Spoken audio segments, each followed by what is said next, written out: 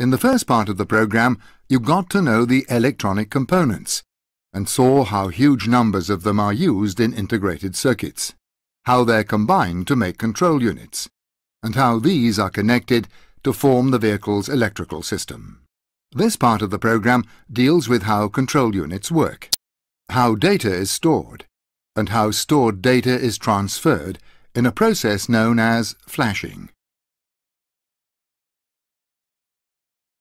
This is a modern engine control unit with many different integrated circuits. Move your mouse over the control unit and click the electronic components for more information on them. This is an analog to digital converter with several analog inputs.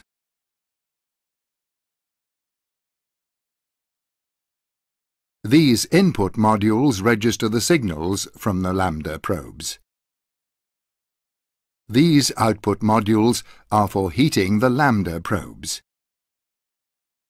The multiple output module controls various actuators in the vehicle, such as servo motors, injection valves and relays. This output module controls the throttle valve. The multiple output module controls various actuators in the vehicle, such as servo motors, injection valves and relays. This integrated circuit contains the power supply for all the other integrated circuits as well as other functions. This large storage module contains the volatile data collected while the engine is running.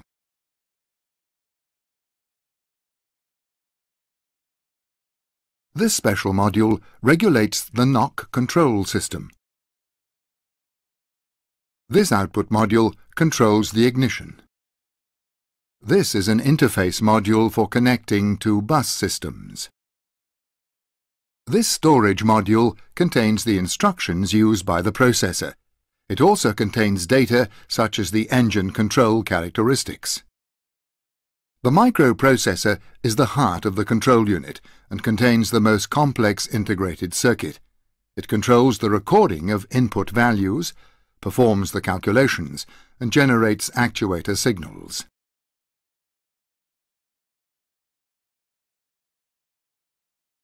This housing contains a quartz crystal. Its vibrations control the timing frequency of the microprocessor. This is a storage module which contains the permanent data in the control unit.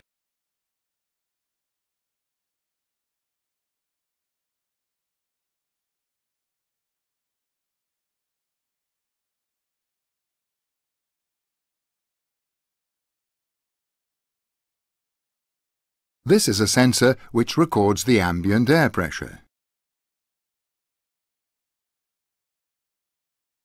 This simplified diagram shows the components you found on the circuit board. The microprocessor is in the middle, the memory modules at the top, the inputs on the left, the outputs on the right, and the bus connection at the bottom. Move your mouse over the diagram to see the names of the components.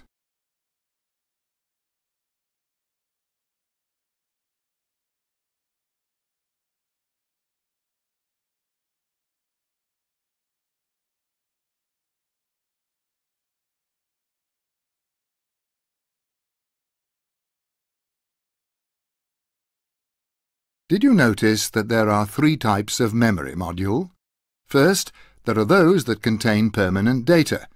These are called ROM.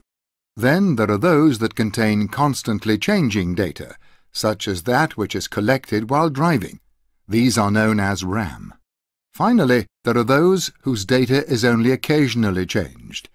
These are called e-eprom or flash memory. In the following section you will learn about how these storage modules work.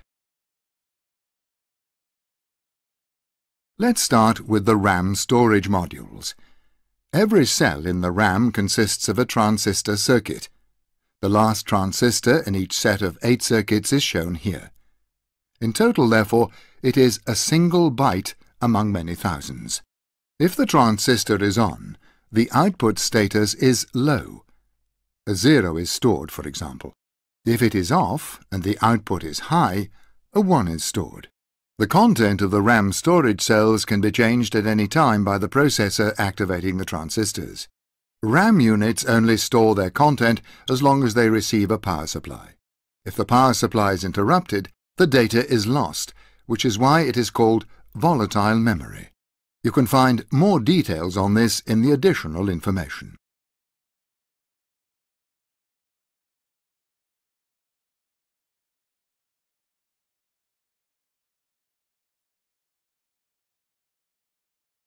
ROM units receive their data when the storage module is produced.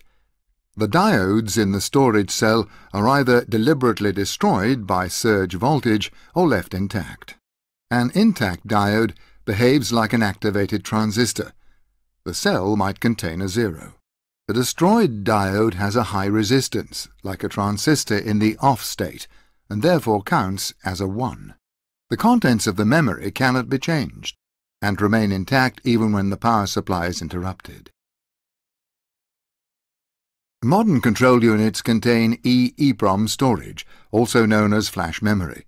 The storage cells contain field effect transistors. A capacitor plate, which is either charged with voltage or not, acts as the gate. The voltage controls the source-drain path. An activated path results in a 0, while a deactivated path results in a 1. It is important that the path is regulated while no current is flowing. Once an electric charge is applied to the gate, it remains there for a long time, even if the power supply is switched off. On the other hand, the capacitor charge can be changed if necessary so that new data is stored. To find out more, open the additional information.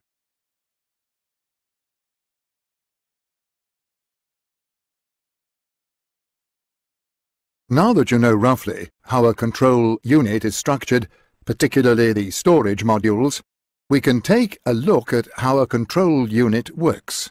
This is mainly to do with the microprocessor. The microprocessor works through the following steps in cycles. Input, the data is read. Processing, the data is processed. Where necessary, the data is linked to information in the storage modules. Output, the data is generated. This principle of operation can be clearly illustrated using the interior lighting control. The control unit reads the signals from the door contact switches. Is one of the door contact switches closed? Yes, the interior lighting must be on. No, the interior lighting must be off. The output switches the interior lighting accordingly. This process is constantly repeated so that the control unit reacts immediately. Try it out for yourself.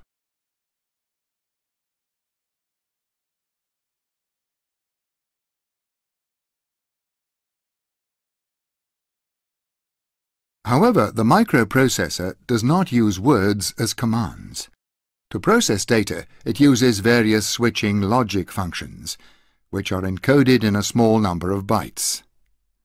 Theoretically, 3 logical connections are all it takes to represent any computation: or, and not.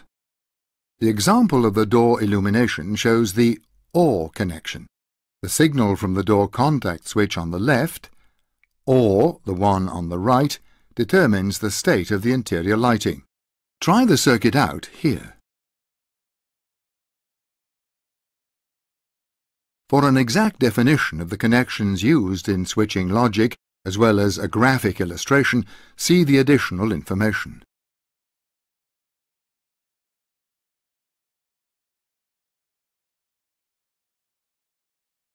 The switching logic connections can be easily realized using the semiconductors you learned about in the first part of the program. Here are 3 examples. Finally, you can see the circuits in the calculation unit of a microprocessor. Try out the various switch positions to see what happens at the output.